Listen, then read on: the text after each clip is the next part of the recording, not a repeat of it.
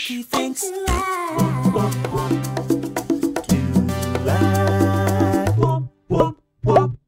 Linky thinks. A really easy activity that you can do to promote high quality creative writing is something called slow writing. You can do it at home, you can do it in the classroom, and it's really, really simple, and there are a number of ways you can do it. This is my teaching assistant, Sid. Sorry, am I boring you? The way it works is that you pick your topic or title, something to write about, but then instead of writing a whole story in one go, you break it down sentence by sentence, with each sentence having a rule that you have to follow. Remember, getting good at creative writing doesn't necessarily come from writing story after story after story. You can build your skills really effectively by learning to write a great sentence or a great paragraph. If you're a parent or teacher, you can set this as an activity for your class or for your child, or if you are a student, you can do this on your own. All you need to do is write a series of rules for each sentence. So it might be, your next sentence must open with a simile, must open with an adverb, use a time conjunction, must describe one of your 5 senses, must use direct speech, must contain only 3 words, must contain a metaphor. So once you've got all your rules, you can fold them up and you can put them into a hat or a bucket or a box. I only own one hat, so this is the one I'll be using. So once you've got all of your rules in your hat, all you need to do is start writing and pick them out one by one as you go along. I encourage my students to use the Linky Thinks word wheel books to help you as you go along.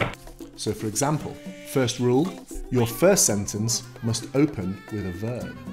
Sprinting forward, giggling to myself, strolling along, snarling, scratching his chin, licking my lips, galloping, gasping, sobbing, peering. Striding down the street, hurrying along, sauntering on my merry way. So I'm going to write my first sentence.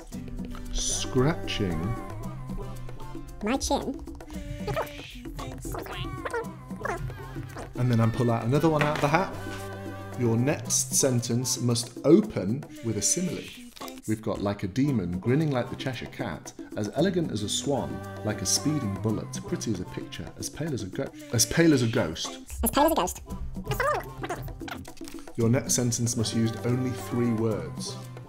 I slumped forward. Your next sentence must use onomatopoeia. I'm going to turn to my elementary wheel. Human sounds. Slumping, punching, clapping, knocking, squeezing, stamping, flicking, mumbling, grumbling. Letting out a grumpy grumble. Nice bit of alliteration there as well. Your next sentence must use a colon. The day I have been dreading had finally arrived. Colon. The day of my spelling test. Dun, dun, dun. Your next sentence must include an emotion using show, don't tell. Turn to the yellow wheel. Emotions. Fear gripped me by the throat, my knees turned to jelly, a knot tightened in my stomach. My stomach climbed up my throat at the very thought of it.